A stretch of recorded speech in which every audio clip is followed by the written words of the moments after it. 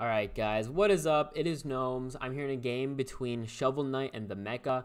As you see, the game is paused. That's because this game was given to me by Shovel Knight. I was not able to record it myself. So Shovel Knight will be playing. I have not seen it yet, so I'll be watching it in real time with you guys, so to say. What is nice is because it is a recording, I'll be able to pause it when I want to. So maybe if I want to talk about a few plays for a long amount of time, I can pause it. So that's cool. A negative being, though, that I won't be able to... click on the runes that I might want to click on to show you guys something. So that's going to have to come with them. As well as if I forget a name or whatever, I won't be able to check it, right? And you know me, I always forget names. But, so this is their tournament game. We'll see how it goes. I put the Poxnora website up on the left so I can check so I have the rune checklist up at the very least. So I can click on those things. So that should help a little bit. Anyway, let's get the game going. Okay? All right, so... Shovel Knight will be first turn. And yeah, he has to choose here. I would choose not the Mountain Garu just because it's Berserker, so it can't store any AP. I mean, it can still get to every font that it needs to within the time. But generally, no, not there. Yeah, there. Exactly. You always want to deploy on that top side when you're playing on this font or on this map, because you always want to go... after that to your top side, right? So you don't want to deploy on that inner corner. Anyway, we do have the... Is this going a little bit quick? Is it just me? I feel like the recording is a bit quick. Hold up. I don't know how to even check this. That's volume. Volume doesn't matter. Wait, hold up. Playback speed? There should be a playback speed here. Yeah, speed, normal. All right, let's see if either I was tripping. No, I guess it's just normally that speed. Weird. But yeah, so let's see. Ranger, good with dodge. Let's see. I'm gonna go check out the Bone Guard, or whatever it's called. Forsaken Waste. That is the... What's it called? Bone Crusher? Bone Guard Infantry? Mercenary?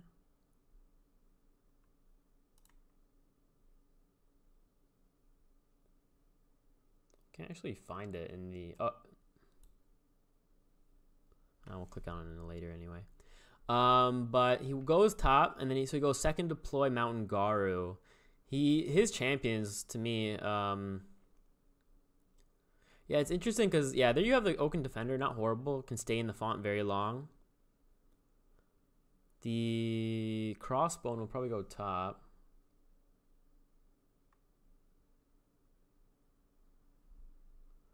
Oh, that's why you don't see it, because it's not in the release set, it's in one of the next sets. Ah, that's why, it's in the Savage Tundra set. So, Crossbone has, yeah, he has Paralytic Strike. And Rabid, that's what he has. I was wondering when I saw that. I thought I was like, wait, he doesn't have 2 dots, does he? That'd be insane. No, it's Paralytic Strike. I wonder, I'm guessing he plays in Soul Cage, right? If he has Paralytic Strike. To get that paralyze off. Anyway, yeah, the Crossbone is actually from the Savage Tundra set.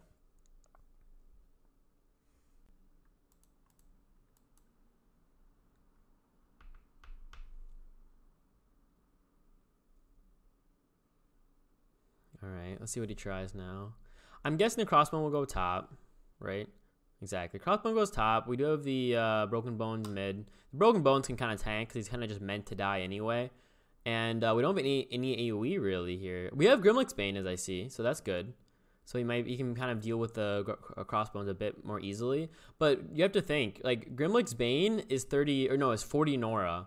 And that champion is 33. So if you use one Grimlick's Bane on the Broken Bones, you're already kind of gaining value, like you're winning. He needs like AoE and champions more so. I believe the Crossbone, yeah, it looks like it also has precision, so it'll get through the dodge. Who wins this late game, I wonder? Whose champions are better? Generally, the games will be quite slow, just because you don't have the burst as you might in like actual ranked games. All right, there's a Sprite with stun and buffer. It looks like not a bad champion. I wouldn't go in here though. I don't think you need to play aggressively. I would maybe move my Mountain Garu just out of range of the crossbones, but like threaten bottom maybe. Because remember, we have to, what's really cool, exactly, that's an idea too, just to move all the way up. Our whole idea. He has to be afraid of the deploy though. But what we have to remember is that the factions, when they only have release set, they're more and more so built off of just their themes, right? KF was meant to be extremely quick. Forsaken Waste was meant to just keep, deploying champions. Let's see, SP was meant to keep deploying. UD was meant for damage, right? And nowadays, because you have so many runes and so many battle groups, that you can kind of change the theme of what you're playing on how you want to, right? Because there can be a slow battle group or a quick battle group in almost every faction. If I just go off of SP, for example, well, a very quick theme would be, he's in double tap range here. I don't know if I like that. Why would he move there? What's the point? He's in double tap range from the Broken Bones. And exactly, what was this idea? Why would he move there? That just seems confusing. Like, at least move out of double tap from the Broken Bones, right? He just gets decimated. He's at 16 health left. Just for fun? He could have just stayed back. He moved up. I'm not sure if that was a misclick or not. But yeah, so you have to be very into the idea of what your faction is doing, right? Just because that's what you have to kind of rely on. You can't rely on changing your spells and your battle group champions. Like in SP, you can play Electric, and that's extremely aggressive. Or you can play Moga, which are quite passive, or Slags, which are quite passive, right? Or you can, in let's say UD, if you want to play a slower deck, there's not too many slow decks in UD, but if you want to play aggressive, you play Minotaurs, right? Or if you want to play mid game, you can play Minotaurs. If you want to play something a bit more slow in UD, you could play, for example, either the Highlander. Highlander meta UD is actually pretty good late, and so is Goblins are okay late. Spiders can be okay late. So you can still mix and match, right? To have different types of battle groups in the factions. But when the game just first came out, you don't actually have that. Anyway, so I don't know why he moved in with that Mountain Garu. It looks like game to me, just off of that move. He moved in, took the damage for no reason, and then, is he going to Vortex his own unit? No. It looks like he wants to Vortex his own unit. He kept hovering over it. But at this point, he's already lost, right? Because he just wasted a 60-something Nora champion. And if you're playing against Forsaken Waste, you have to play, with one big swing turn. You can't have these, long, drawn-out battles because they're Forsaken Waste. I mean, it might be a bit different because we have 30 runes to pick from, but... is dead. And not even that the Norglobe won't even go to him, is the thing. The Norglobe will go over to the Mecha as well. Alright, there's the power attack. The Broken Bones can just chill there. I'm guessing he'll get the Font or the Norglobe maybe. He can probably deploy if he gets an Norglobe. Get the Norglobe, deploy, move up your Bladed Corpse, exactly. And I can deploy. It'll be 5 versus 3. And these champions from Shovel aren't very scary.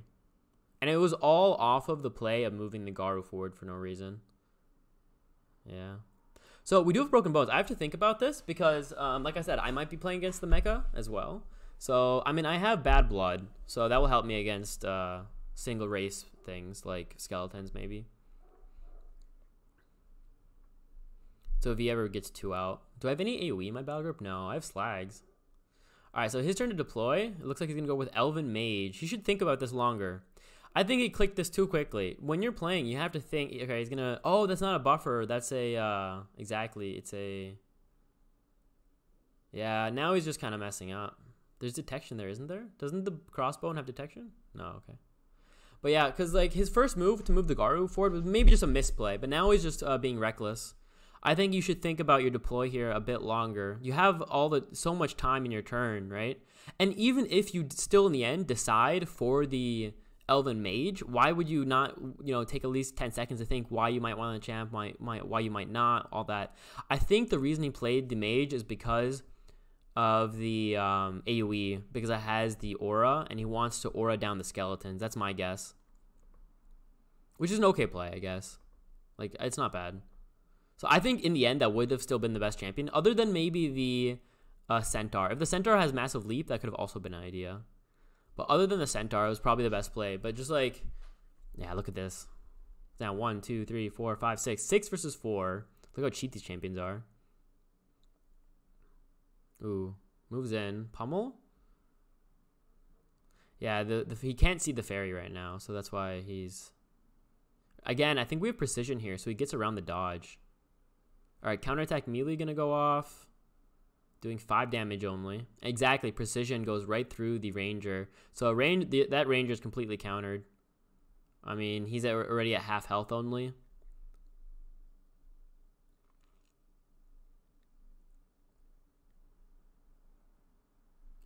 Broken Bone's gonna move up.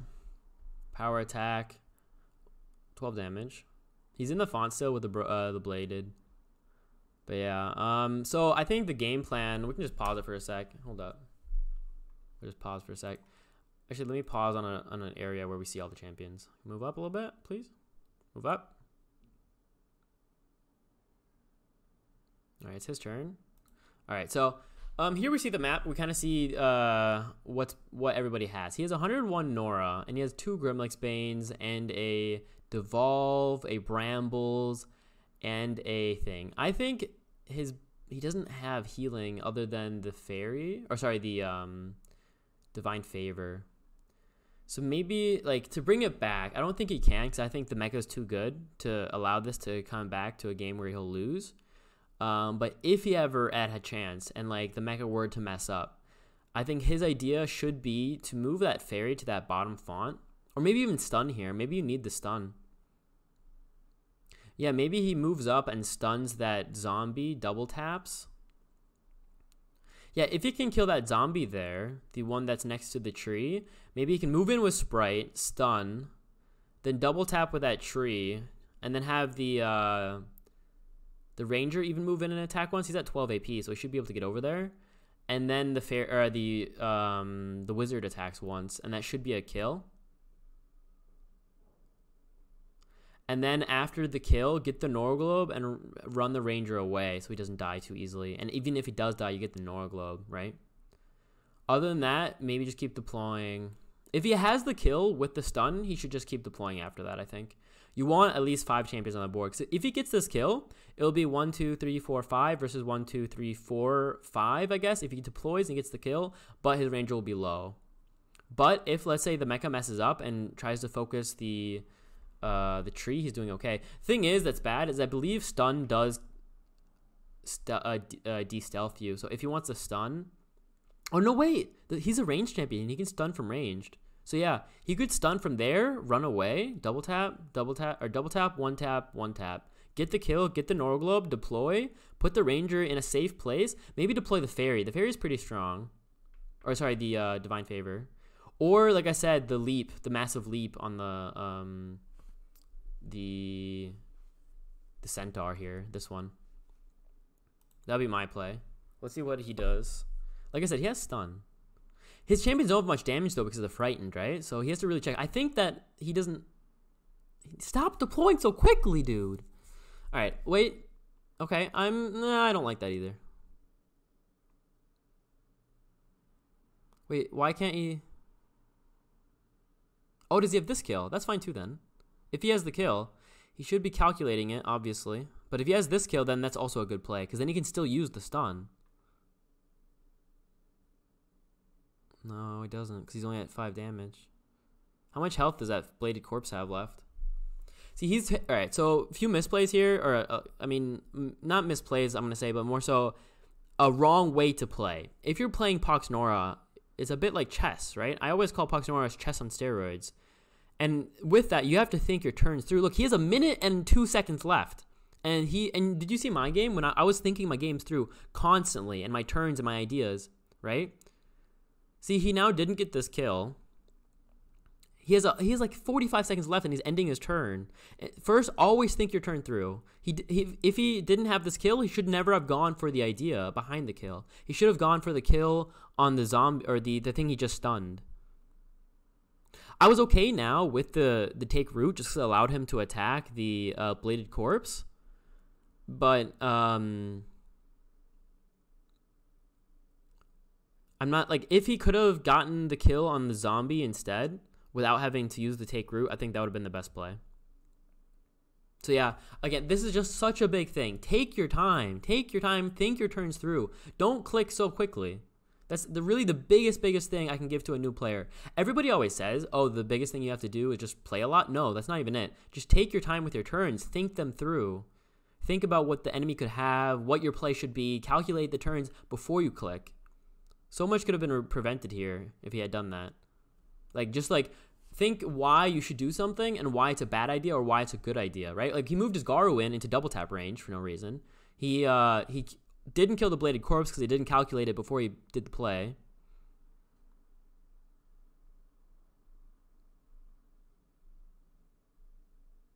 All right, so that fairy should be dead. I mean, he was so close, man. If he had just killed that bladed corpse, stunned, ran away, and then gotten the Norglobe on the bladed corpse, he'd be doing okay. Also, he needs to not deploy so quickly. Like, that's also a big thing. Oh, he can get that Norglobe, though. No, well, he could, but then he's engaged, so it's not a good idea. Why is he not attacking the Crusher? Does that Skull Crusher have something that I don't know about? Or Bone Crusher? Let's check. Is there something that I'm forgetting is the reason he's not attacking it?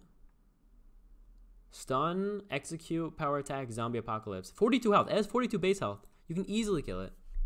42 base health on that thing. Oh no, don't do this. Please don't do this. I was like, don't go in to get the Nora Globe and just kill your 75 Nora champion. Because then they'll just get the Nora Globe back, right? All right, why did he deploy that champion? Think about it. Let's think. Why would he deploy? Is there something he needs to shatter? What's that thing called? Elven Specialist or something? Blade Master. So reflexes, strike, melee specialist, shatter. So the only reason I would see you play this, I mean, reflexes is okay because there's a lot of melee here. That could be a reason.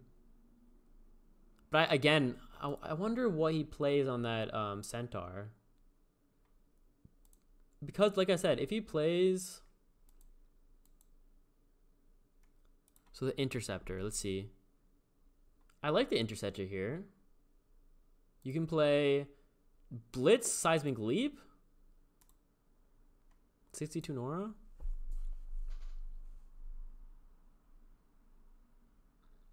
Man, that Ranger's just like, what am I going to do now? He needs healing. I wouldn't move him up, though, because he's just going to get attacked. Wait, is he in range? 5, 6, 7?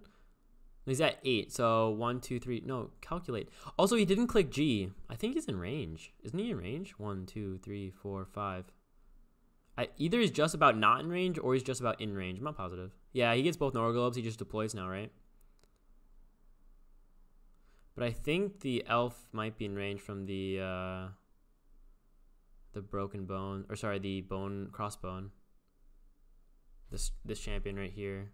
Oh, okay, Zulos for the kill. There you go. I mean, the Oaken Defender's a tank right now, that's for sure. He's just sitting in the font. 51 Nora and like loads of stats. All right, so good thing for Shovel Knight is he should get this Nora Globe.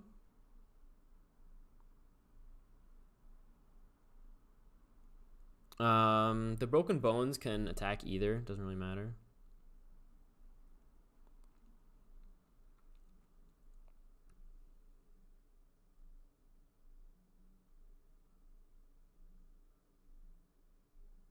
Ooh, War Banner. Alright, just gonna jump on the... Yeah. Look at that damage. Boom. 8 plus 12 plus a hit. Is he dead? See, look at that, though. It took him up until... So it took 45 seconds to turn... Like, we're at 40 seconds left. Here. Let's go back a little bit.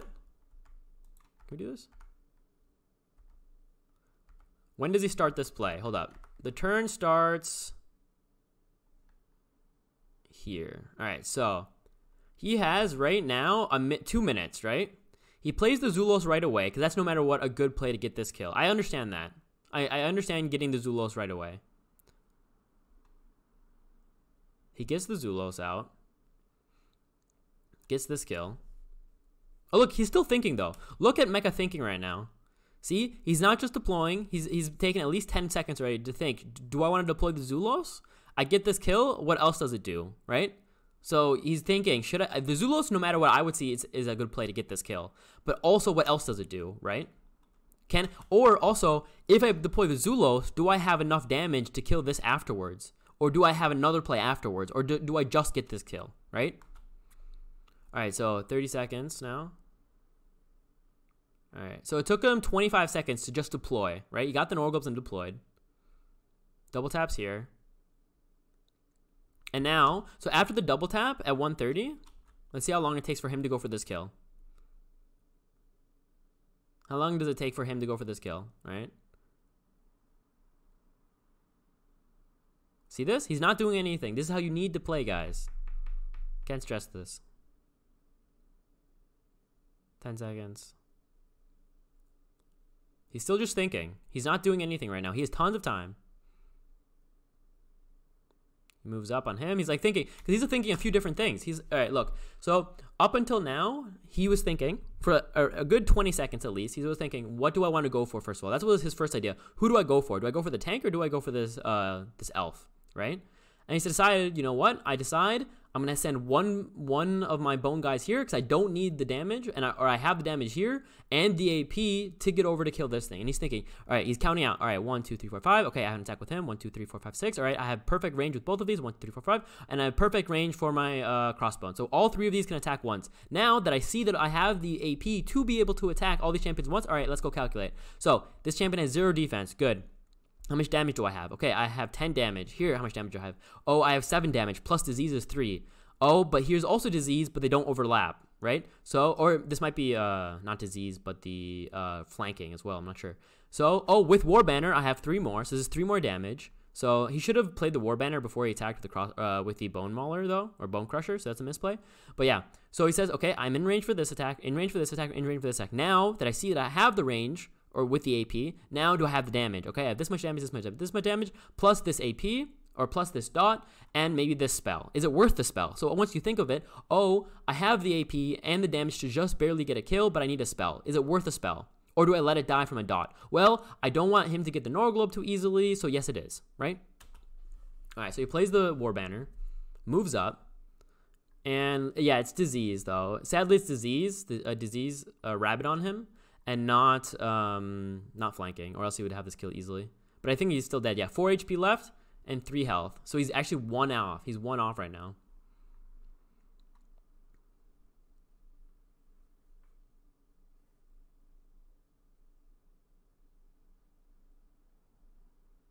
Yeah, he's 1 off. That actually really sucks.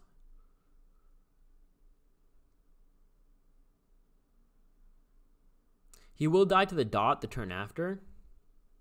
Yeah, he survives with 1 HP. So there you go. I mean, he calculated it, but he was, yeah, he gets the Norglobe now. There's a heal. Heals a lot of health. That's a lot of health healing. Does allow the Elven Mage. Elven Mage should have made, I mean, he might run away here, right? You don't attack. Either you were going to use the aura and then teleport away, or... yeah, you don't attack now ever, though. You just run away, I think. Oaken Defender here, still. Alright, now he's finally going for the Bone Crusher. He also has Pummel with the Elder Garu. 13 damage only, though. Wait. Okay. Wait, what? So he doesn't want to go for the Broken Bones. He wants, because I mean, he has the AoE with the elf though, and he didn't pummel here. For interestingly, why didn't he pummel? I don't get why he didn't pummel. He could have. I would have in this play. I'm fine with the attack. I'm okay with attacking the Yeti instead of the Broken Bones, but he could have gone in. Yeah, what he could have done here actually is gone in with the Garu, attacked the Broken Bones, so he splits, and then use the Frost Nova for the kill, right? And that would have done damage to him as well. Because he could have... Oh, dude, he could have killed both this turn. Dude, holy cow, the amount of times I'm getting so mad. So, he has Grimlick's Bane. So, what he could have done this turn is moved in with the Garu, attack the Broken Bones once, have this tree attack this Broken Bones once, use a Grimlick's Bane, all Broken Bones die, and then there's only 1, 2, 3, 4 champions left versus 1, 2, 3, 4, 5. If he had done that play. Because he would have killed all the Broken Bones because of the Grimlick's Bane.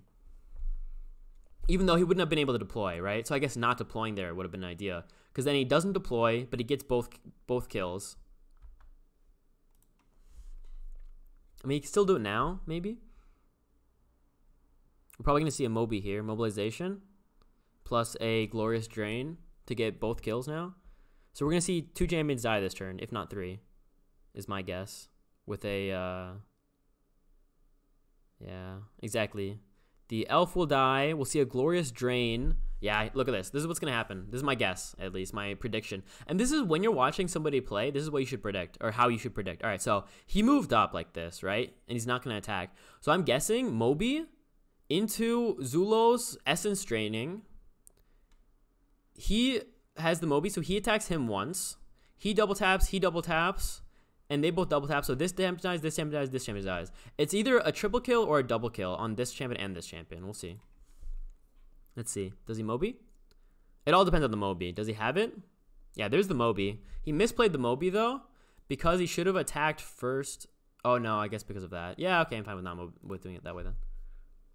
All right, so there's the Moby. He should have... Yeah, I know what he should have done, because he wasted 2 AP on the Broken Bones. You could have moved him up, too, right? But yeah, there's the Essence Drain. The Moby into Essence Drain. Tap once. Tap once. He's dead.